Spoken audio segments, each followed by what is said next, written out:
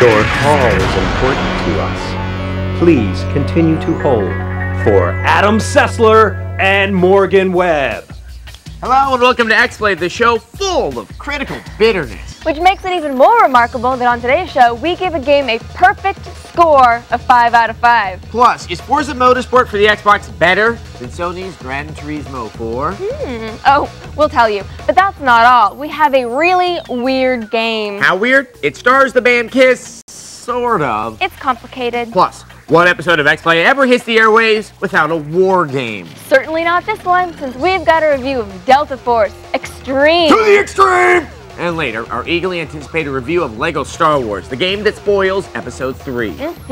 But we begin with a racing game that will make Xbox owners very happy. It's a lot like Gran Turismo 4, only Forza Motorsport has online play and damage. Yeah. You hear that, Sony? It's Microsoft kicking down your door. Here's our review of Forza Motorsport for the Xbox.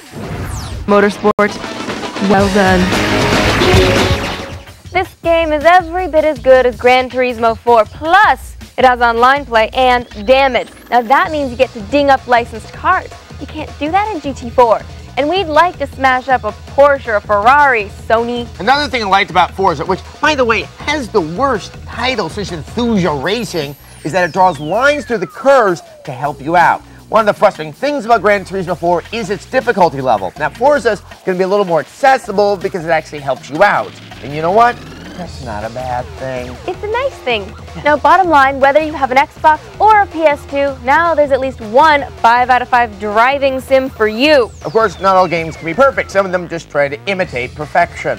Yeah, for every good game, there's a cheap knockoff trying to cash in on its success. You pick up the box and say, hey, it looks a lot like Grand Theft Auto 3, except you take it home, and it turns out to be crap like roadkill. At a bar, they call that beer goggles. Which is why we call this next segment Beer Goggles Games. When you wind up playing Muppet Party Cruise, it's time to put the controller down and ask for help. Oh, and by the way, we know that alcoholism is a serious illness and not funny at all. Except when it's on our show, and it's hilarious. Don't go away. Later, we have weird games and a review of LEGO Star Wars. You get to kill Jar Jar. That really is the best part. And supervised by Adam Sessler and Morgan Webb. Welcome back to Xplay. We're back with war. But this is no ordinary war. This is war to the extreme. Here's a review of a shooter that says, plain old war? That's just not edgy enough for me. Make mine Delta Force Extreme. My question, where is Chuck Norris? Working on the Walker Texas Ranger game? Maybe he's making an infomercial game about tight abs. Yeah, it's called Your Self-Fitness. To the extreme. It'll blow your abs off. Up next, Adam Sessler and Morgan Webb. That's nice. I think it is. Welcome back to Xplay. Later in the show, we have our review of LEGO Star Wars, the game where you get to kill Jar Jar. Yes, the game designed for children is the only one that lets you vent your naked aggression on a giant Muppet. But first, a new installment of Xplay's ever-popular Weird Games. And today we have something very special. Yes, usually our Weird Games are Japanese imports, but today we have something made in the good old US of A.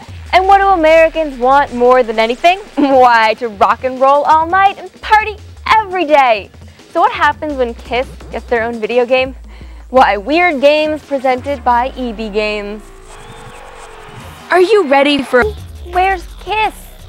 Also, I'd like to point out that Todd McFarlane is responsible for some of the worst games we've ever reviewed on this show. Now, the backstory in this game is that early in Ion Storm's development, many of the designers working on Daikatana all quit and walked out of Ion Storm on the same day. Then, they went across the street and made this game. So, maybe John Romero wasn't the only one responsible for Daikatana sucking. I'm just saying. Coming up, Adam Sessler and Morgan Webb.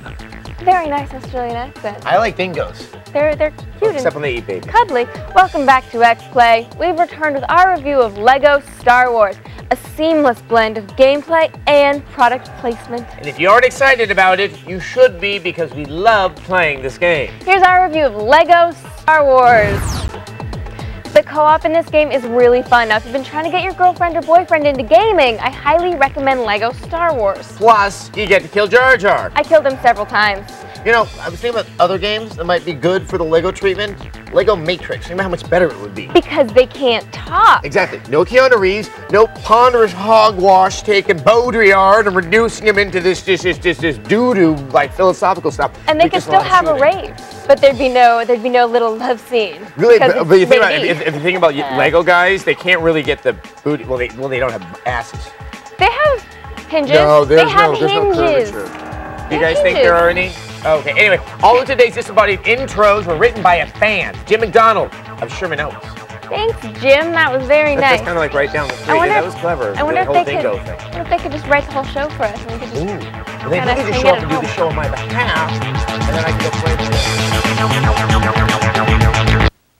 What up, my shorties and my willies? Put your caps back for the 411 on Grand Theft Auto. They fear you more than you fear them. It's Adam Sessler and Morgan Webb.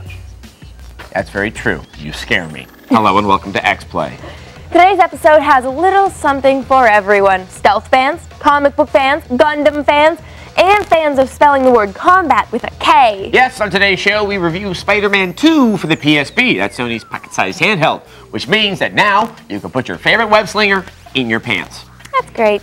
We also have a review of Splinter Cell Chaos Theory for the Nintendo DS, which sounds like a good idea, but is it? Plus, anime fans, rejoice! We have big eyes and big robots. We preview a new Gundam Seed game. Why? Because we have to. Pretty much. And later in the show, we review the stealth-based Batman Begins game. Is it worth your money? We'll tell you. Plus, one of today's games will suck so badly, it may kill you. You won't know which one unless you watch this episode. Using scare tactics to make people watch the show? Yes. And one of those scare tactics could kill you. You won't know unless you watch this entire episode. Okay. But we start things off with Mortal Kombat, the franchise that taught us everything is more extreme when you spell it with a K. Or an X. Or an X. Here's our preview of the new action game set in the Mortal Kombat universe, Mortal Kombat Shaolin Monks.